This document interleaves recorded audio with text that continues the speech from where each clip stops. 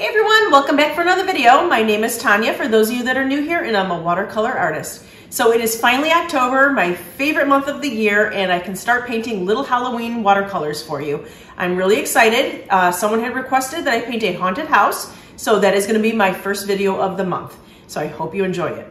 Okay, so to get started, I have my Arches watercolor paper. I have Grumbacher paintbrushes, a size 0, 5, and 7. I've got my pencil, my eraser. I'm also going to be bringing in at the end of the painting this archival ink pen. Micron is the brand. It's a 03 if you have these. I'm sure there's many different brands out there, but this is the only brand that I've ever used, and I love it, so I'm just going to be sticking with this one. And then also at the end of the painting, we're going to be bringing in our Dr. P.H. Martin's Bleed Proof White. So if you want to pop some of your highlights, we are going to be leaving white space like you're supposed to for watercolor paintings. But if you want to pop some of your highlights, I do recommend this. It's wonderful. It's almost like an acrylic, but like a watered down acrylic. It's really nice. Okay, so we're gonna exaggerate our haunted house here. We're gonna make it look kind of cartoonish, where the bottom is smaller and it's gonna look like it's angled up. So it's gonna give it this really, really weird angle. And the walls are gonna be curved a little bit. I am gonna curve these walls. So you're gonna wanna start by lightly sketching out where the bottom of your house is gonna be. And you can, I'm just choosing like down here. You can make it even lower. You could even choose to make your house all the way down to the edge of the paper. It doesn't really matter. And then make your house just kind of goofy looking, because haunted houses are supposed to be kind of just like all these little, I don't know, dormers and windows here and a window there. And so just kind of make it look goofy. Your house does not have to look like mine. But if you do want to follow along, I'm just starting out with like a little square here. I'm going to put on like a little roof here. And then I think I'm going to bring it up a little bit more. And I'm going to put like a little triangular roof on it up here. And then let's see, we'll do the windows last. So let's bring it down. And I'm going to bring the roof down like this. And then this wall here, I'm going to actually curve it up a little bit, angle it up a little bit, because I want it to make it look like the house is going up. And actually, you might even want to just angle some of these walls too while you're at it. So just take your eraser and just lightly erase some of those lines. You could even just do this one too. It just depends on how cartoony you want this to look. And I want mine to look pretty cartoony. So it's just going to have all wobbly walls and angles. Then I'm going to bring part of the house up like this. So I angled those walls as well, but the other way now. And I'm going to give it another peek over here. And let's do another one, maybe like right here. Another triangle, maybe like this triangle's peeking out from there. Like that. And then actually I'm going to bring this wall all the way down. So it's just like a goofy, goofy looking house. Okay, very cartoony. And let's put the door right there. All right, so we can start popping in some of our windows. Let's say I want like 3 windows down here. And they don't have to be rectangle windows. You could do circle windows, you could do triangle windows. I'm just gonna stick with regular rectangle. And then of course, one up here, the spooky one, way up on top. And then let's bring a window here. And we'll put a window here too. Okay, so I've kind of got my windows on an angle as well, just kind of matching the walls. And if you have to erase some of this, you know, definitely erase it. We're gonna be using a lot of black paint, so I wouldn't worry about trying to get rid of your pencil marks. And we're gonna be bringing in, maybe let's put in a spooky tree, like in the background. Like let's say there's a tree coming in this way. We'll have a tree coming in there, and then we could do actually maybe a tree coming out this way. I just kind of want to place where the tree's gonna go. Not really the branches at this point, but just kind of where the tree is gonna be. Like that. All right, and then we will pop in a fence. Let's pop in like a scary fence here. So I'm just making some, it's almost like a hashtag right here. Just 2 lines down, 2 lines over. And then I'll do the same thing on this one.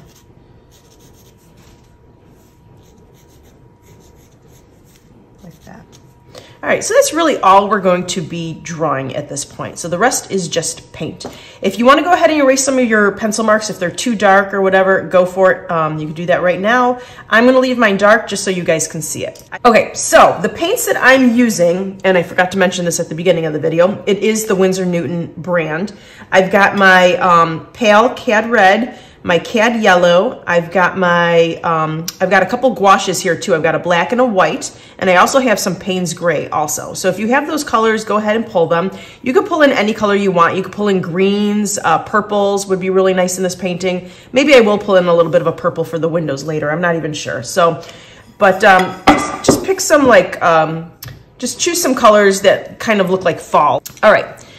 So we're gonna go ahead and we're gonna get our haunted house nice and saturated here. Go around your windows. Just get it damp. You don't have to put too much water on there.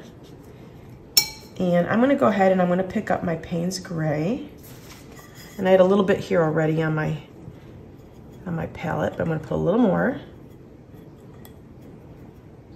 And if you want to use your black at this point, you could do that too, but I'm going to use my Payne's gray. All right, and I'm going to just lightly brush it in.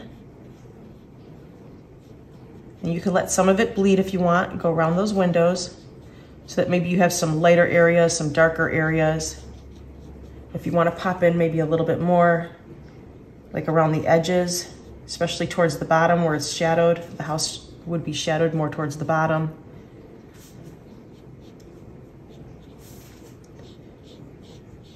And just take the house in sections. So don't be too overwhelmed. Just take it in little sections right now. Just look at each one of these as like a separate little painting at the moment. Okay, so that's one section. So see how even if you want to drop in a little bit darker down towards the bottom or maybe under the roof would be a little bit darker. Okay. So you could do that now while it's nice and damp. Then we're going to go ahead and get the next section of the house damp as well.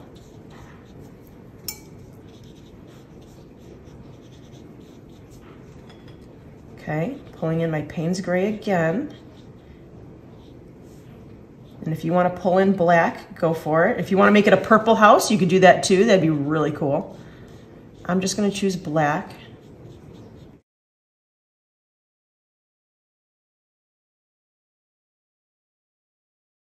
Okay, so see how that's giving it some dimension already? So you've got your lights and your darks within that little square, both of those. So just keep moving up the house.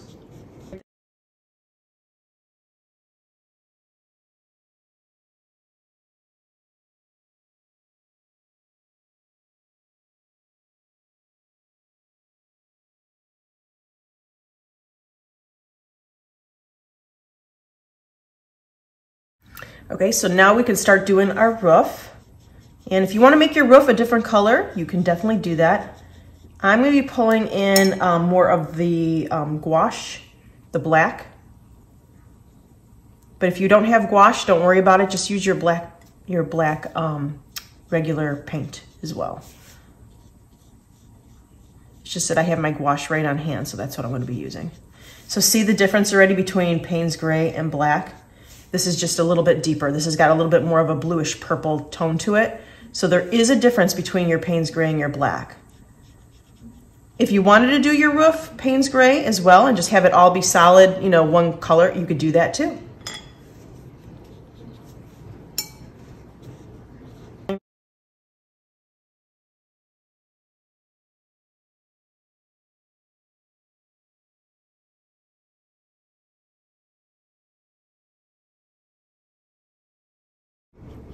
You can even make the roof come up a little bit, just make it look kind of funny. Like that, just really exaggerate it if you want to. So It's your painting, do whatever you want. And actually, I really think that's cute, so I'm gonna do this one too. Just exaggerate. I'm just bringing the corners of my roof line up a little bit. Just curving them up a little bit, like that. I kind of like that.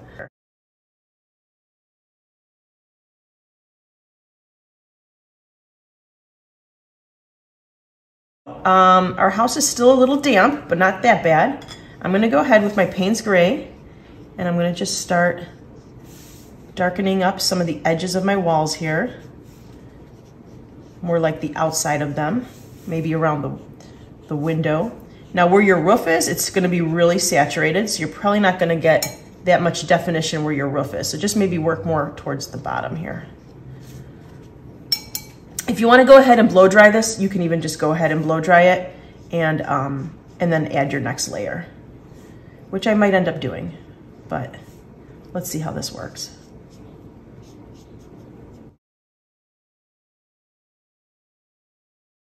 Super cute. All right, so then at this point, we're gonna be starting to work on the ground right here. So for that part, we're just gonna take our, oh, and for this house, I was using a size 5, if I didn't mention that. And now I'm gonna be moving to my size 7. So I'm just gonna get a little bit of a wash here, let my house bleed right into it. Still using Payne's Gray or black, doesn't matter. You want this to be a spooky little painting, so it's gonna be mostly like a black and white painting with some pops of color in the window. Let's take a little black, deepen that up a little bit. Once we pop in all our trees, it'll look like a really shaded painting, because then the trees would be making a little bit of shade on the ground. So then it'll make a little bit more sense why this is all shaded. So our sky is gonna stay white in this painting. If you wanna go ahead and pop in maybe a little bit of a yellow or a purple for the sky, make it a little bit misty, go ahead and do that now. I'm gonna leave my page white. I'm gonna leave my sky white. Maybe I'll add a little bit of a yellow or a purple later, but for right now, I think I just wanna leave it white. So I'm gonna be going on to the trees. I'm gonna move back to my size 5, and I'm going to pick up my black. You can go ahead and wet your trees, or you can just do them dry. I'm leaving mine dry right now. And I'm just gonna go ahead and put my paint on. I'm following along with the little trunks that I had made with the pencil. I'm not sure you could still see that in the video, but I'm just following along with my pencil marks here.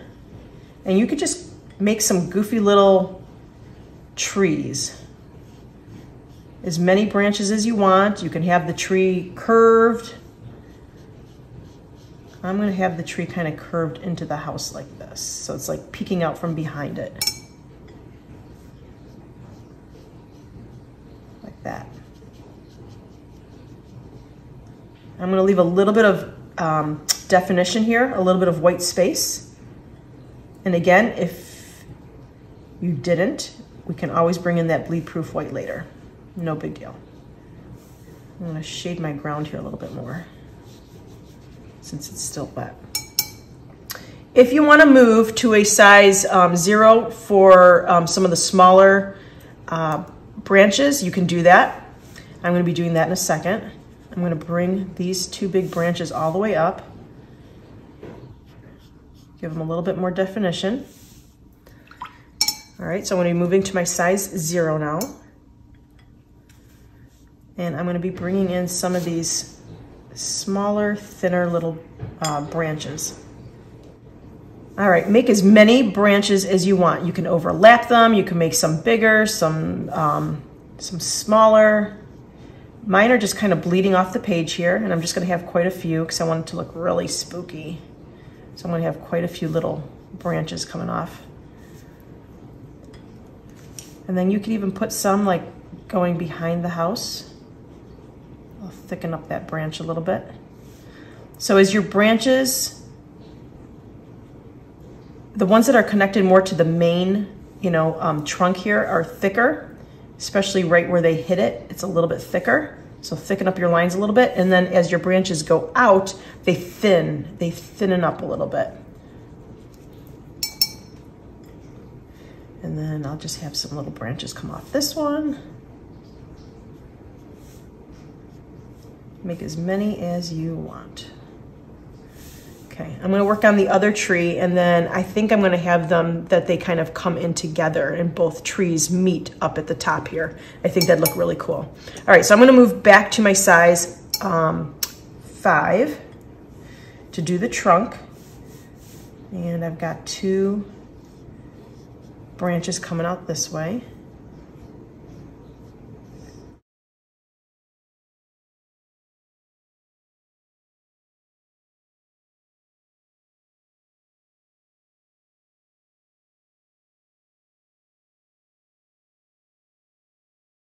All right, I'm gonna deepen up some of my sections here with my paint. All right, and then I'm gonna move back to my size 0. And I'm gonna pop in some of those smaller little branches. Remember, where the branch hits that main trunk, it's a little thicker, just like that. Just thicken up your branch a little bit there at the end.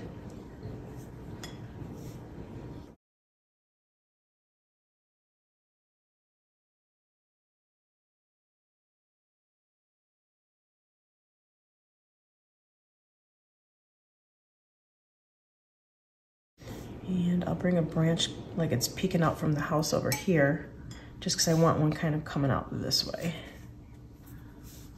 So then it makes sense that you have one coming out from here because you've got the branch here. So it looks like it just extends all the way. So don't just do like a branch like that coming out the roof, because it's like, well, where'd that come from? So you always want to make sure to follow it along back to the trunk, like it's peeking out from behind the house. Okay. That is looking really cute. All right, I am gonna go ahead, actually, is this dry? It is dry. You know what? I was gonna go ahead and dry it, but I don't need to. I'm gonna use my size 0, and I'm gonna be pulling in my CAD yellow. You can go ahead and make a wash if you want. You can use it directly from your little palette here. I'm gonna go ahead and I'm gonna start just painting in, and I did not wet my windows. They're dry, and I'm just going in because I want to kind of leave some of that highlight in the window. So I did not wet it all the way. It's just my paint that's wet, not the actual window. But if you want to go ahead and wet your window and you want to let it bleed all the way through, you can totally do that. It'll give it a little bit of a different look. This just preserves a little bit of that highlight of the white paper showing through. Now, as you see, I am actually leaving the highlight on the window on the same side. My highlights are all going to be on the right. It may look a little goofy if you've got highlights coming from every which way, but then again, this is supposed to be a goofy little painting, so I guess that wouldn't really matter for this painting anyways, but I am going to keep all my highlights on the same side. And if you didn't leave any white highlight, you can always come in with your bleed-proof white later.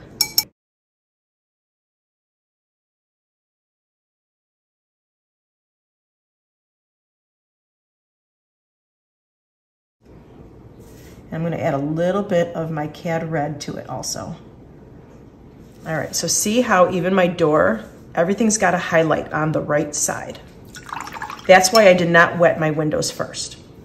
All right, now I'm going to get my CAD red, wet a little bit here, and I'm going to bring in just a little bit of orange, just dabbing it on the wet paint. So this is a wet on wet technique because I'm adding wet orange to my wet yellow.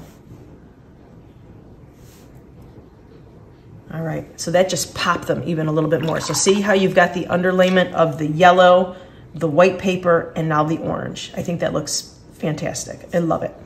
Gives it a lot of depth. Okay, so I'm gonna deepen up some of my walls here with my Payne's Gray. And I'm just gonna define some of those walls a little bit more now that my painting dried. My roof line. I'm using my size 0 just so I can get a little bit more detailed. Add a little water if you want it to bleed up a little bit or bleed over. Add a little water to what you just did. Now here again is kind of working on dry paper because my paint has dried. I just want to get a little bit more detailed about it. That's why I did not wet it first, but you can always come in and put a little water on it now. And just kind of go over your little marks here.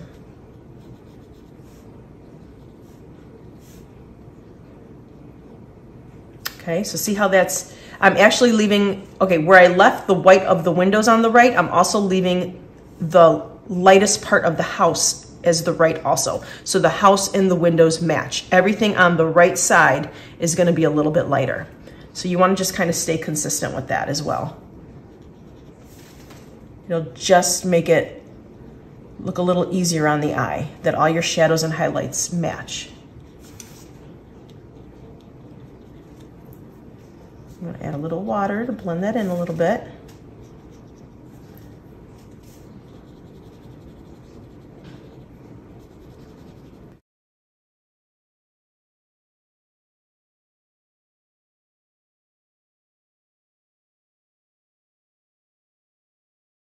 All right, so if you want to start coming in with your Payne's gray or your black, and actually we did our roof black, so I'm going to go ahead and just use my black.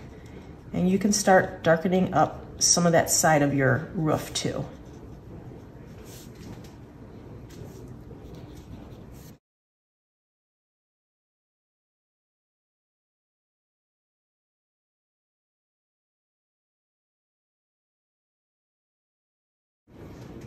All right, so that looks really cute.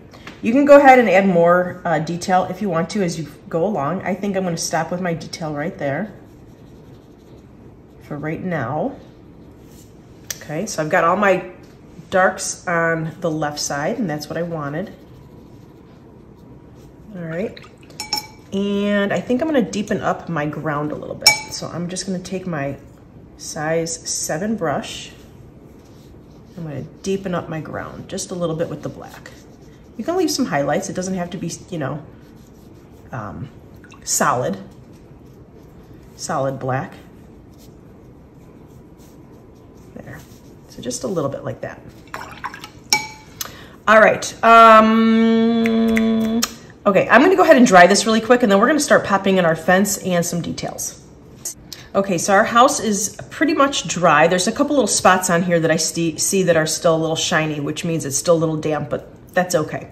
So I'm gonna take my size 0 brush.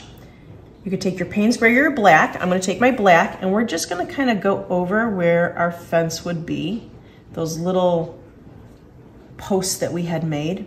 And you might not see it too well, the black on black. You can thicken it up a little bit if you want. And we're gonna bring in some highlights on these anyway, so don't worry about it if you're not seeing too much. All right, so just like that. And then do the other side.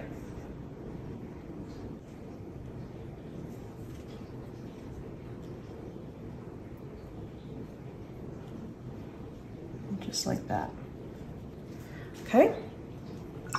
All right, we're gonna let that dry. And we're gonna start bringing in our archival ink. And I would just wanna do some panes on these windows. You could even do little shadows in the windows if you want to, like there's like a little figure up there. I'm gonna go ahead and I'm gonna put just a couple little lines. You could do this with paint as well. I'm choosing just to use my ink. But you could definitely do this with your size 0 paintbrush. And I'm gonna turn my page here just so I get my horizontal lines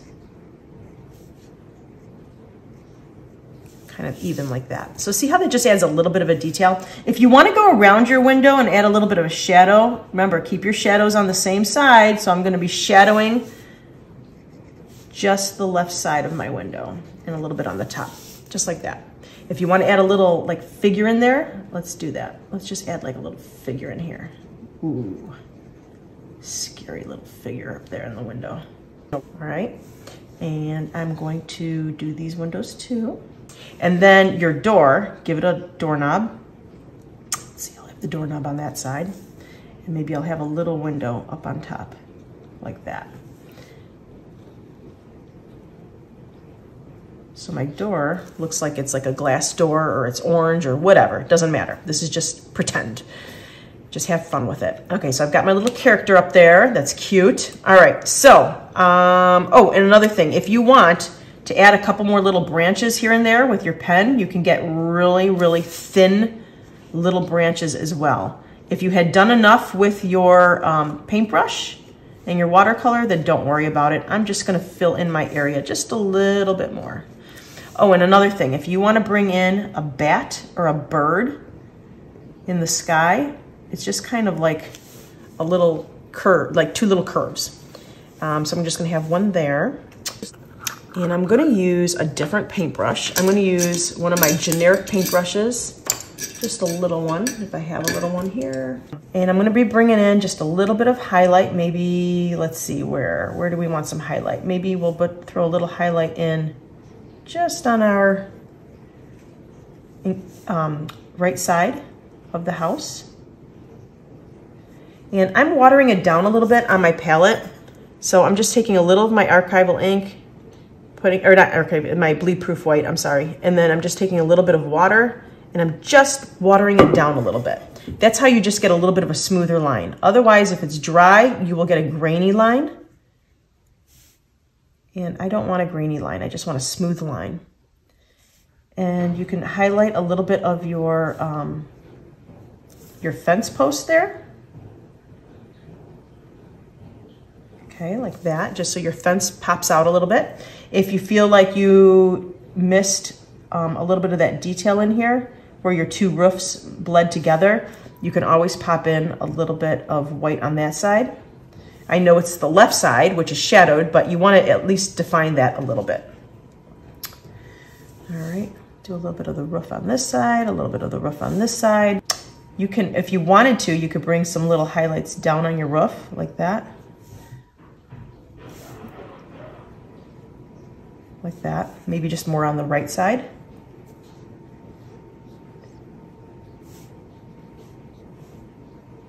Okay, super, super cute. I'm trying to think if there's anything else. I don't think so. Okay, so what I'm gonna do now is I'm just going to just kind of soften up my trees a little bit, and I'll show you how I'm doing that. Just with water, I'm gonna come in and I'm just gonna wet some of my paint here, and I'm gonna soften up where those branches are, just so it's not so stark on the sky, just like that. So I'm just taking water, my big brush, my size 7, and I'm going over some of those branches. I'm just re-wetting some of those branches, that's all. I did not put paint on my brush. It's just water. And I'm reactivating the paint that's already on my paper. And I'm just gonna soften up that sky a little bit, those trees. All right, this is the part now, if you did not paint your sky already before we did our house or our trees, you can come in now if you want to, and I'm gonna just take a little bit of my yellow. I'm gonna water it down because I just want a very light wash. And you can pop in, maybe like the moon is behind the house or something. If you want, you could just pop in a little bit of yellow here and there. And I'm just doing it on the bottom here. If you want to pop in a few more birds or bats, go ahead and dry your page. You can always do that. If you wanted to add a couple little bushes on the sides, you could do that as well. I think I'm just going to leave mine like this. I think I like it just like that. Thanks so much for watching the video. I hope you liked it and learned a little something. And if you did like it, please give me a thumbs up, and you can make a comment in the comment section. And you can also follow me on Facebook and Instagram. But please, please, please, if you want more videos like this one, please subscribe to this channel. Have a great day. Bye.